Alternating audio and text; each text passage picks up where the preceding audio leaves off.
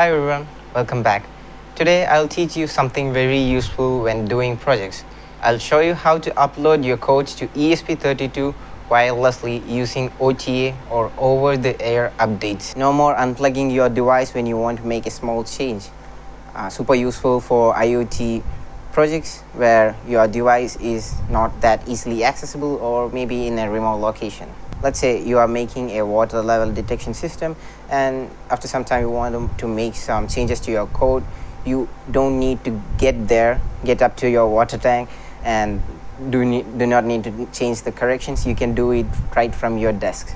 So that's super useful. OTA or over-the-air upload programming allows you to upload your Arduino sketches to a microcontroller wirelessly without using the cables. You can send the code wirelessly. Ideal for smart home projects or wearables or anything where the system is installed remotely. Here is what you will need: ESP32 or ESP8266 board, Arduino IDE installed, USB cable for the initial upload, and a Wi-Fi network. Open the Arduino IDE, select your board and port. So here I have a Shawo ESP32S3. Now go to the examples, and if you open the Arduino OTA, you would probably see this. Here there is so many lines. It's actually for the purpose of showing some error messages and all, and for debugging purposes we are gonna cut this show to just the minimum needed to work. Start by including the required libraries. For ESP32 we will use the Wi-Fi.h to connect to the network and Arduino OTA.h for the OTA functionality. Next, enter your Wi-Fi credentials. Make sure the board and your computer are on the same network. In the setup function, we begin with the serial monitor so we can debug, then connect to the Wi-Fi using Wi-Fi.begin. Now comes the important part, starting OTA. Just call the Arduino OTA.begin. In the loop function, we need to constantly call the Arduino OTA.handle. This keeps the board listening for upload requests.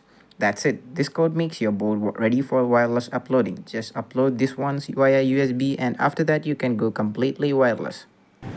Remember, you still need to upload this code once using a USB cable. Connect your board via USB and upload the sketch. After this, the board is ready to accept wireless uploads. But remember, from now on, whenever you update your code, you must add this OTA code.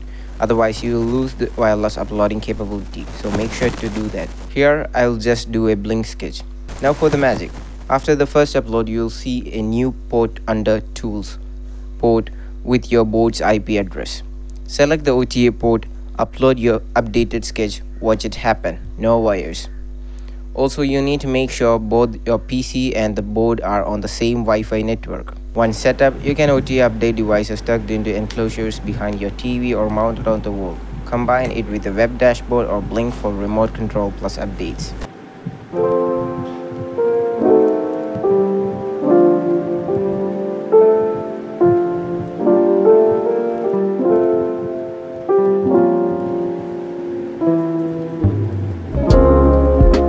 That's how you upload the code over Wi-Fi using the OTA. And if you found this video helpful, give it a like and consider subscribing for more electronics contents.